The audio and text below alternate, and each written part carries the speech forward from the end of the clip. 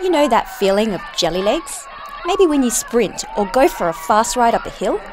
Well, athletes get that too. So what's going on inside your body to make your legs turn to jelly? When you exercise, you use your muscles, and your muscles need fuel to work. When your muscles use this fuel, byproducts are produced, things like hydrogen ions. Too many hydrogen ions can be a problem because they will lower the pH of your body. This is usually measured in the blood. We can't function properly with such a high concentration of hydrogen ions because pH, like other variables, must fit into a very specific and narrow range for our body to work at its best. Too many hydrogen ions means the body becomes too acidic to do all its normal jobs. It's not all bad news though, because our body has ways to bring its pH back to normal. Luckily, our bodies have buffering capacity. Buffers are chemicals that resist changes to pH. Let me show you how they work. All these chemicals have universal indicator added to them. This is so we can see what's going to happen to the pH.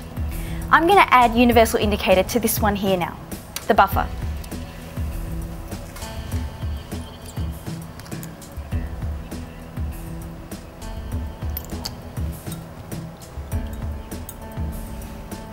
I'm going to add a small amount of this acid to the water.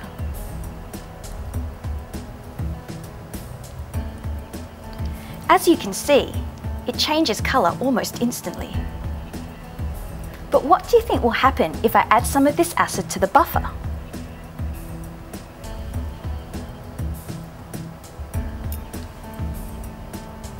As you can see, the colour of the buffer stays the same. Does the same thing happen if we add base? Let's give it a go.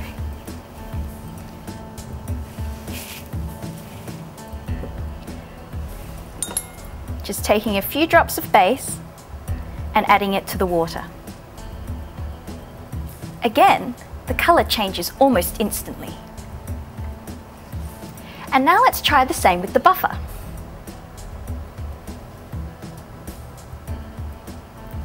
Again, the buffer stays the same. So, you can see, buffers resist changes to pH. Now we're going to have a look at one of the important buffering systems in your body, the carbonic acid bicarbonate system. This helps to buffer pH changes in your blood. When our muscles work, they produce hydrogen ions. These react with bicarbonate ions that are already present in the blood. This reaction produces carbonic acid. The carbonic acid decomposes to form water and carbon dioxide. One of the ways we get rid of this is through our lungs. This buffer system helps to regulate our body pH, removing excess hydrogen ions and stopping our bodies from becoming too acidic. So what's all this got to do with jelly legs? Well, our bodies are normally good at keeping our pH constant. But if you exercise too vigorously, you'll use up your buffering reserves. And when your buffering capacity is overwhelmed, you might end up with jelly legs, and then you'll have to stop. Are you all right, Dan? How are your legs? A bit wobbly. So could you improve your performance by increasing your buffering capacity, maybe by taking bicarbonate supplements? No way. That stuff makes you sick. Athletes always want to improve their performance, and luckily scientists are on the case. One way they're trying to do this is by increasing the buffering ability of the body.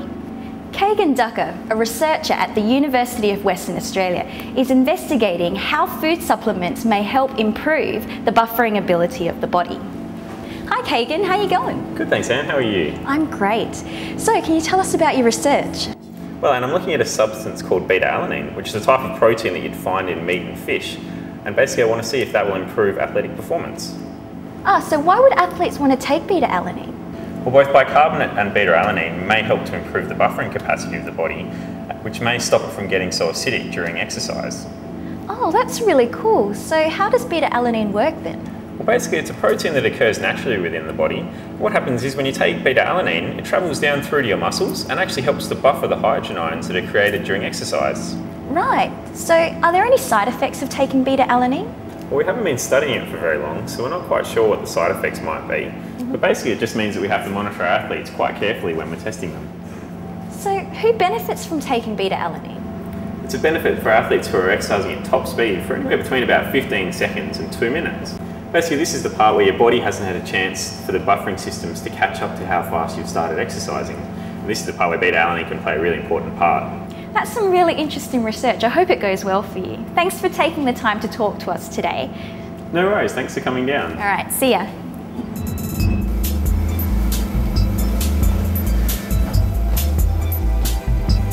Using our understanding of body chemistry and applying it to new areas such as food supplements, scientists are helping athletes to improve their performance. And hopefully it will mean no more jelly legs.